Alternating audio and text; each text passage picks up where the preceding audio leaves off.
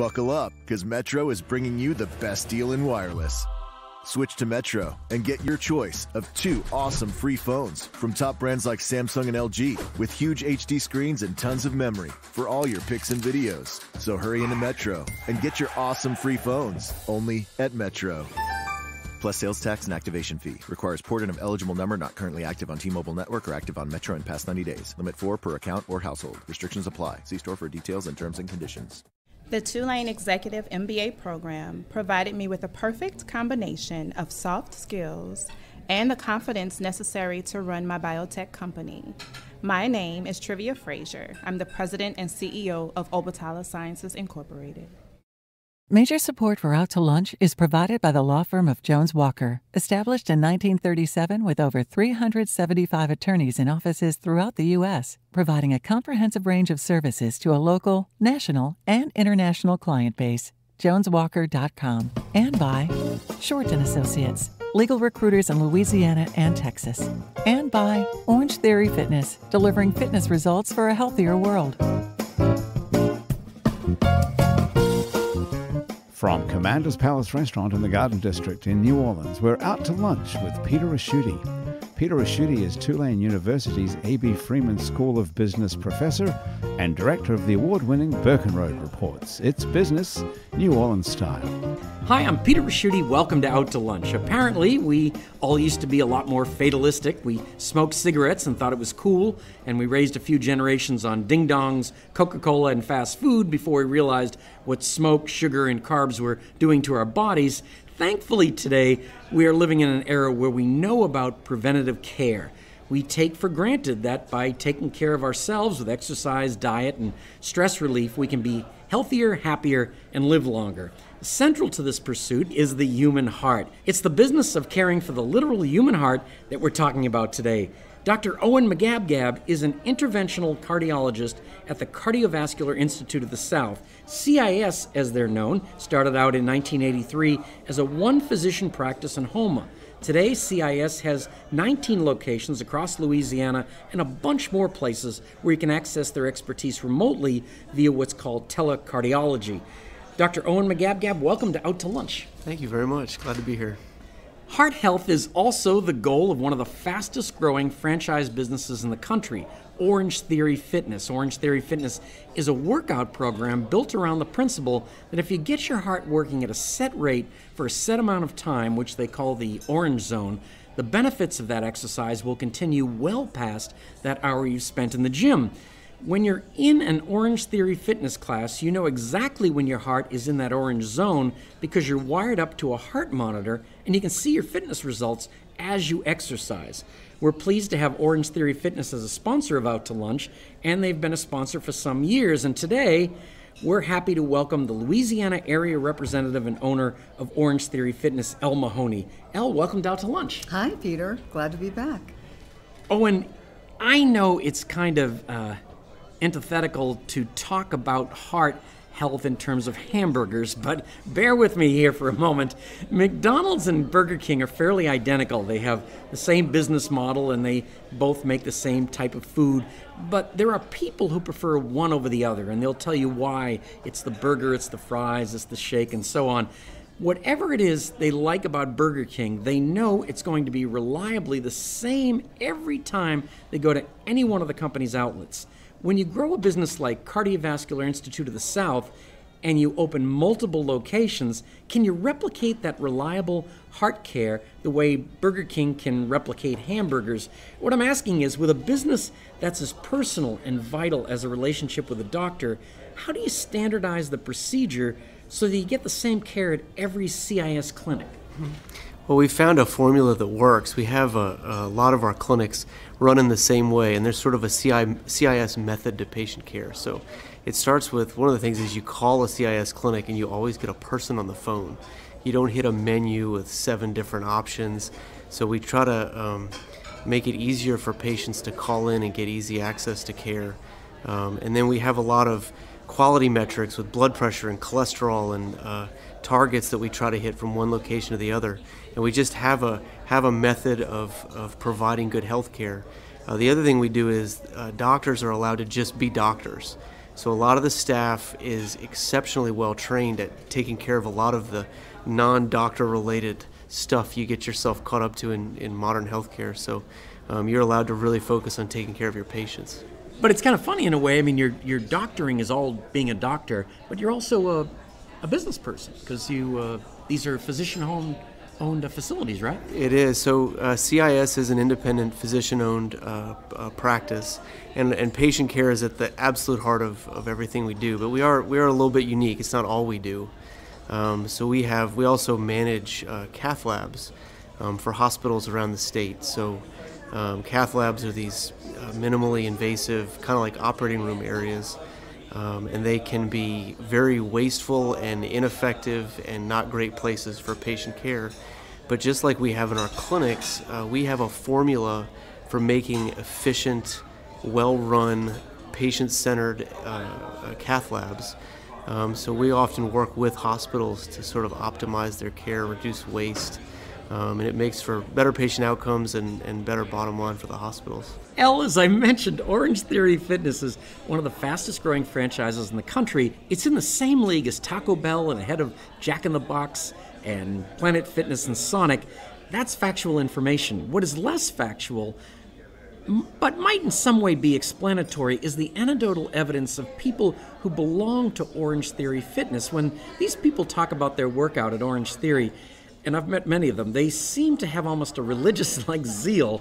What I'm wondering is, how much does this personal enthusiasm account for the nationwide success of the business? Is it simply this enthusiasm that creates word-of-mouth referrals, which is fueling the massive growth of Orange Theory Fitness, or is it not just part of it, and there's also some slick central marketing coming from the head office? I think it's really based on the fact that we have a world-class program that delivers results, and our members respond to it. And they're enthusiastic about achieving these results in an environment with a bunch of other people who are doing the same thing. And so it's a lifestyle, and they're connecting with other people who value a lifestyle that has heart health as part of it, overall health, and it's fun. And it's fun to communicate with other people that are like-minded. And I think community is something that we really drive a lot of focus on, is working creating. Out by yourself doesn't give you the same feel. Some people like it. Some people are really just kind of individual contributors. Elle, were you, what got you started? Were you just were you like a client at first? Did you? I was. Okay. Yeah. I joined Orange Theory, the very first studio that they opened in Fort Lauderdale, Florida, where I'm from, and 6 months after they opened. And after about 3 years, I got wind that they were going to really drive the franchise model, and it occurred to me maybe I should get involved. And I had been, a corporate employee of Siemens and IBM for 20 years, and heard of both of those. Yeah, and I just decided that it was time to step away and try something completely different, and so I cashed in my 401k and threw in behind it.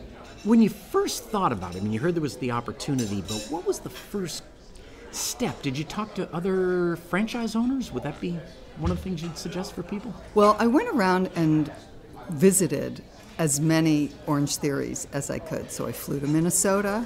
We're one of the very earliest groups.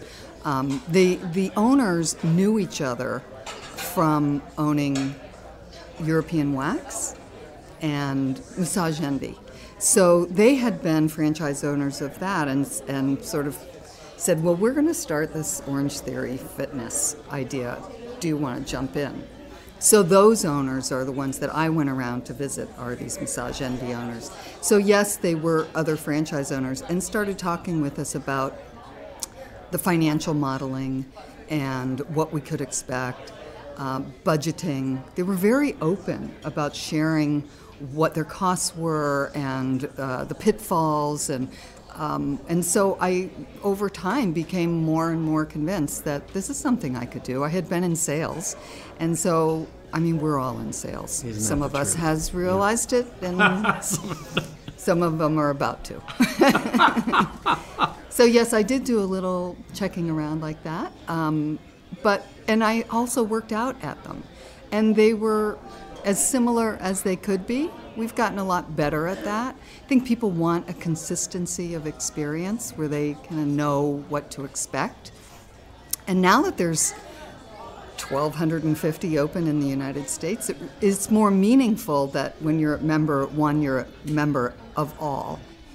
Cardiology seems kind of confusing to most people. Like, I remember going to a heart doctor and him immediately telling me I'm in the wrong place. I needed a plumber, and he was an electrician. Which I thought was this kind of this Home Depot explanation was just at my level. And where do you fit in all that? Well, cardiology's gotten very segregated into niches, and what it comes from is that the more you do of one particular thing, the better you get at it, right? If you're a cardiologist that does a little bit of everything, you never really master any one thing, and that's been a big part of all medicine lately. My niche is I take care of people who have very complex heart blockages. So if you have a simple blockage, you typically get stents, right? Would that be plumbing? Would that be? It is a plumbing. Okay, all right. It is a plumbing issue. That's correct. But we can do that now easily, like through the wrist artery. It's an in and out type of thing a lot of times. And if you have complex blockages, the standard of care is still to get bypass surgery, open heart surgery. But not everyone can get open heart surgery for various reasons. Either they've had it before, and the grafts went down, or they have a weak heart muscle and they can't go through that. Age plays into it. And traditionally, if you couldn't get stents or heart surgery, you're just kind of, left to suffer. So we brought one of the guys that trained me. They brought a lot of these advanced techniques from Japan of using stents and balloons and catheters and getting these complex blockages open. They're called coronary chronic total occlusions, and it's for people who can't get bypass a lot of times. And so I actually travel around the state to different CIS sites and do them at those places as well as the hospitals here in town. But that's my one niche of the universe. Now, Elle, did you look at, in addition to talking to franchise owners, did you look at other franchise opportunities, other kinds of companies, or was this kind of... No. Just fell in love with this? Yeah, this is what I wanted to do. I was very focused on exercise myself, and I was interested in the science of it. And so I talked to different scientists, doctors. I come from a family of physicians. And so we discussed a lot about the efficacy of the workout. Is it really good, or is it just another fad? And concluded that this really had the elements to sustain itself through time, as long as we could get the other softer art pieces together. Well, let's talk about those softer art pieces for a sec. You open up a spot. How much money is involved in that? And opening up a new store? We budget $500,000 for each studio to open it. And then you've got to either build it or remodel it, and then you've got to build a client base, and hire people. Yep, hire people, which is a problem all into Tricky. itself. Yes, and then since do you control all of Louisiana? Yes. Wow, that is, first of all, that is fascinating because do you feel forced to expand at a decent pace? Because you do. All right. Yes. Well, for two reasons. One is that that there's so many people that are looking for an Orange Theory, and we get calls all the time that they're keen on an Orange Theory in their little area. But also because we want to close out the competition, because there's copycats and they see what we're doing and they want to do it, and so if we don't grab the best spot in the next location, they might, and so really it's a defensive, right? A defensive aggression.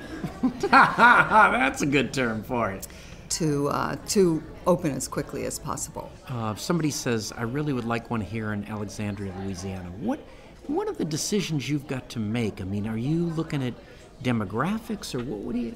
Exactly. Okay. Yeah, we're looking at demographics. We know that people want it, but we also have to conclude that if we're going to spend what it's going to take to open one, we have to be certain that there is enough of our sweet spot of demographics, which 10 years in, we're pretty clear on what that sweet spot is. It's young professionals who are, most of them are single, but a lot of them have young families, and so there has to be enough leftover income in order to sustain an Orange Theory membership, which isn't in the order of a Planet Fitness or an Anytime or a Snap. You pay for what you get, and when you get personal training and a world-class program, it's a little bit more expensive. So we have to make sure that there is the jobs infrastructure to support that demographic to select something like Orange Theory. And it's also distance, from where we are. Now, your folks were physicians, and what about you, Owen? Were your folks physicians? No, my dad was in the oil field. He was an engineer. He thought this was a terrible idea, but it's funny. It's funny you talk about demographics. I mean, we look at similar things, but we're looking at the opposite. I was just thinking about that. So, you're looking for people that probably need help. Well, one thing is Louisiana is not a beacon of heart health, so you have a lot of work to do. That's going to be. We work on some of the sicker ends, so we still have really high smoking rates in Louisiana. We're always in the top 3 in the nation.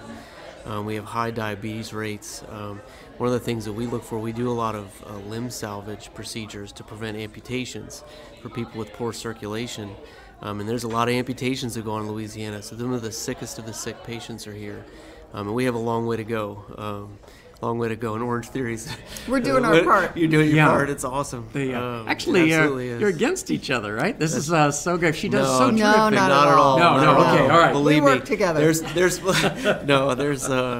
Everybody does better when people live healthier, longer lives. It's not that at all. For you, though, Owen, you came, you were born here, went away, and so you could say the two reasons you came back is one to come home, but the other is that it's a pretty terrific market, I guess. Well, what it is, the niche procedure that I do, there actually wasn't anyone in the New Orleans area doing it when I finished fellowship, which was a nice draw. But I grew up in the Mandeville, Covington area, and I love the outdoors, and there's no place better than Louisiana for that. So, but I love this region, and I do think we do need better heart health here. I think we can have ways to improve, and CIS has models for that, right? When they came to Houma, Terrebonne Parish had some of the highest cardiovascular mortality rates in the country, and they've managed to turn that around. And it's not all about doing advanced procedures. It's mostly getting people active, stopping smoking, get your diabetes under control, blood pressure, those kind of things. Because if you look, cardiovascular mortality rates since the 70s have been plummeting.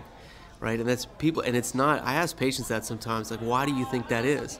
And it's everyone's answer is almost always, because we eat so much better now. You're like, no, we don't. So we don't eat better now. I think people are heavier than they've ever been. But the bottom line is, blood pressure medicines are better. The cholesterol medicines work.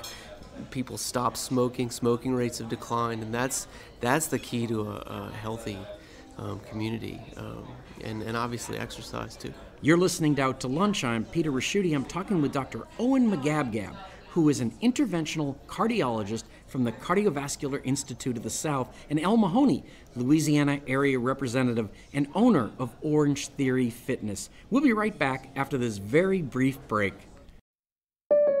Combining home and auto with State Farm gets you great coverage for less. Combining 90s R&B with State Farm radio ads gets you this jam covered for free. Home and auto, let's do it. Combine it, my policy, my wallet is waiting. Come on, jump on it. Home and auto. For more coverage, visit statefarm.com. Combine it. At Metro, the best deal in wireless is on. Switch to Metro and get one full Amazon Prime membership included every month. Plus, get 2 free phones from top brands like Samsung and LG with huge HD screens. All with 2 lines for just $90. That's the best deal in wireless, only at Metro. Plus sales tax and activation fee. Requires port-in of eligible number not currently active on T-Mobile network or active on Metro in past 90 days. Limit 4 per account or household. Offer subject to change. Offer valid for new Amazon Prime members. Amazon Prime has a $12.99 per month value. Restrictions apply. See store for details and terms and conditions. You're listening to Out to Lunch. I'm Peter Ricchiuti. I'm talking with interventional cardiologist Owen Mogabgab from the Cardiovascular Institute of the South and El Mahoney, Louisiana area representative and owner of Orange Theory Fitness. Owen and El, you're both in businesses that are all about human interaction. You spend a lot of your day talking to people, and you also have a good number of people who work with you. Picking the right person to work with can be a tough task. You only have a limited amount of conversation to decide if this person is going to be a good fit for your company. And lately there's been an interesting trend in the workplace interview. It consists of asking the other person questions that go beyond a resume. I have a list of 16 of these probing interview questions in front of me, and I'm going to ask you each to pick a number between 1 and 16. I'll ask you the question, and then I want you to tell me how you'd answer it. Who wants to go first? I'll go. All right, you're a brave soul. There's, let's see. All right, what number do you want? The last one. Last one, that would be 16. All right. Oh, it was put last for a reason. Here we go. What's the one thing that people say that you hate more than anything else, and why? I'm too old to exercise. Oh. Yeah, that's the thing that it just perplexes me, because I think, knowing modern medicine, they're going to keep us alive for many, many decades. And the choice is if you're going to live those decades in a quality of life or not. Are you going to suffer and just be alive in your wheelchair with your one leg, or, whatever's Watching left? Jeopardy by yourself on the couch, yeah. Yeah. And they want to quit. They're saying at 50 they're too old to do this. And just because they're deconditioned doesn't mean we can't recondition. Okay, somebody comes in, they're 55 years old, haven't worked out in maybe 20 years. How do you convince them, and what do you get them started with? Well, because everybody wears a heart rate monitor during our workout, that gives us insight into what their activity level should be as they're actually working out, and they get feedback, as well does our coach. So our coach is able to look there and see if they're overtraining. So there's somewhat of a control there, both from what the individual can see as well as their certified coach, who is protecting them and themselves, the coach, so that they don't overtrain or undertrain and thereby don't get results.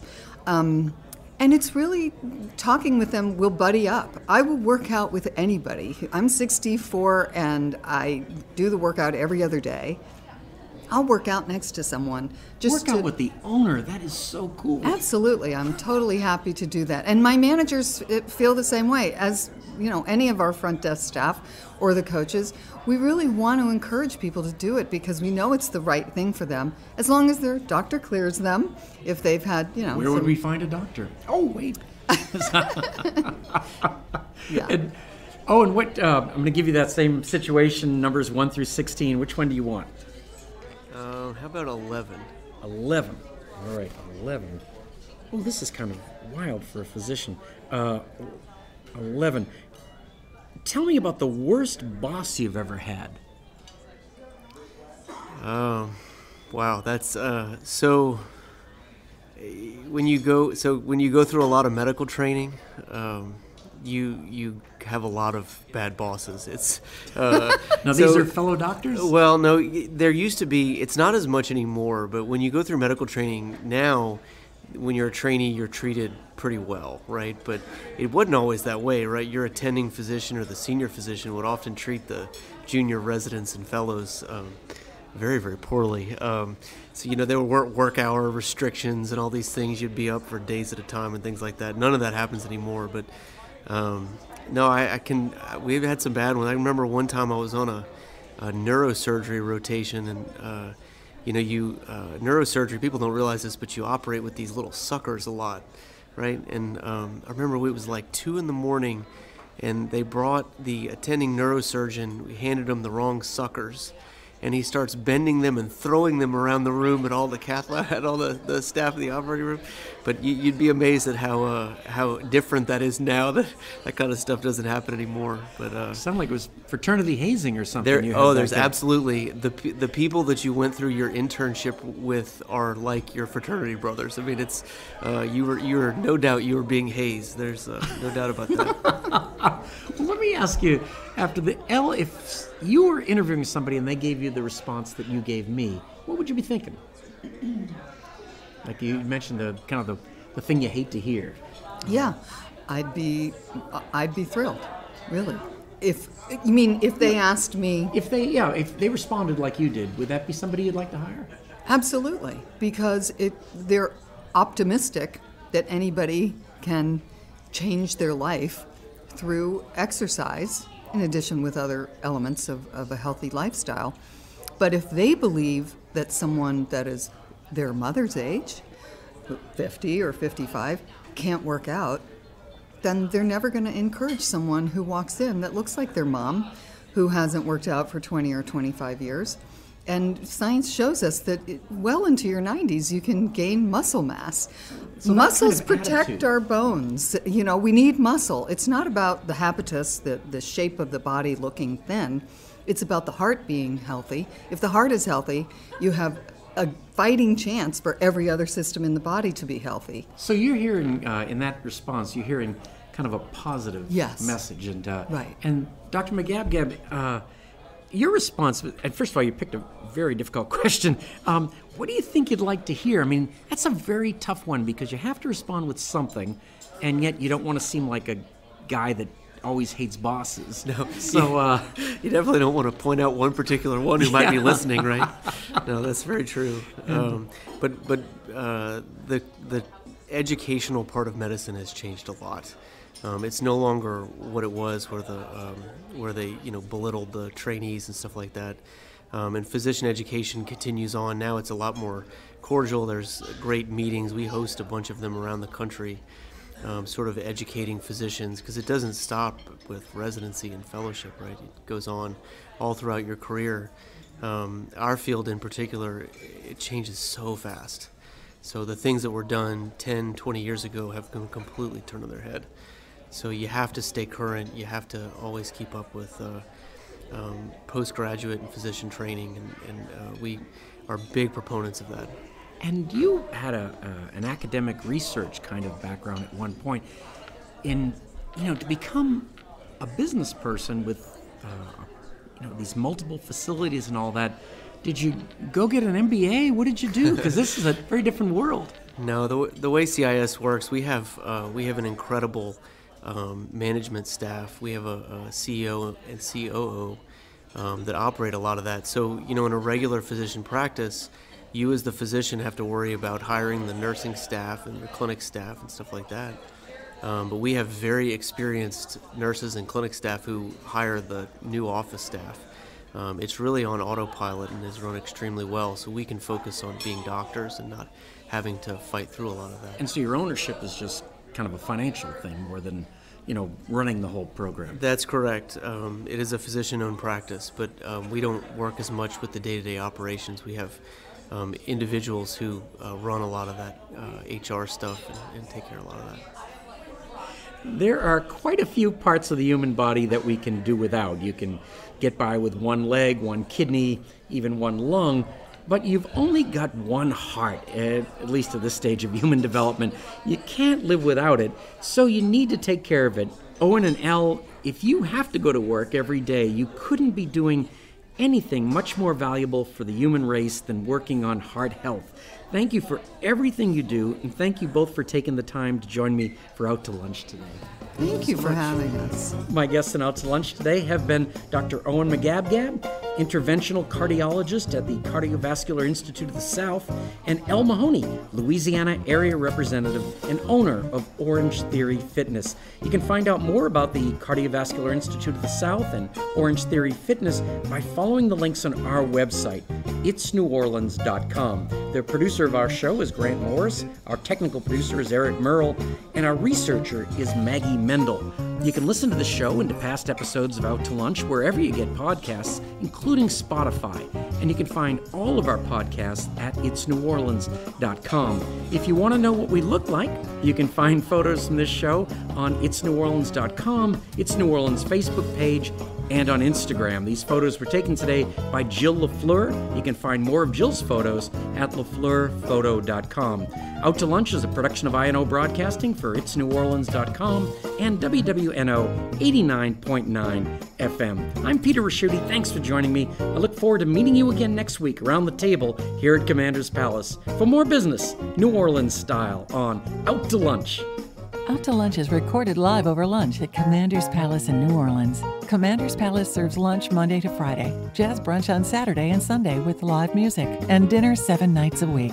Mitchell Foreman wrote and performs all the music on Out to Lunch. You can hear Mitchell's music anywhere great jazz is sold or streamed, and at mitchellforeman.com. Major support for Out to Lunch is provided by the law firm of Jones Walker, established in 1937 with over 375 attorneys in offices throughout the U.S., providing a comprehensive range of services to a local, national, and international client base. JonesWalker.com. And by Short & Associates, legal recruiters in Louisiana and Texas. And by Basics Swim & Gym and Basics Underneath Fine Lingerie, the It's New Orleans Happy Hour podcast.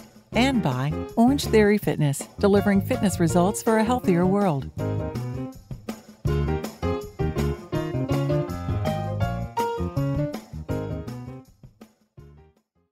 Texting enrolls you into reoccurring automated text messages. Message and data rates may apply. Come on, one more rep. You got this. 10. There it is. Nice work, man. You're a beast. Thanks, man. I feel better than I have in years. And I got to tell you, taking Nugenix makes a huge difference for me. Nugenix? That's the testosterone booster with TV ads with Frank Thomas. The big hurt, right? Oh, yeah. This is a legit product. The key ingredient is Testofen, which helps boost free testosterone levels and increase lean muscle mass. Well, it's clearly working for you.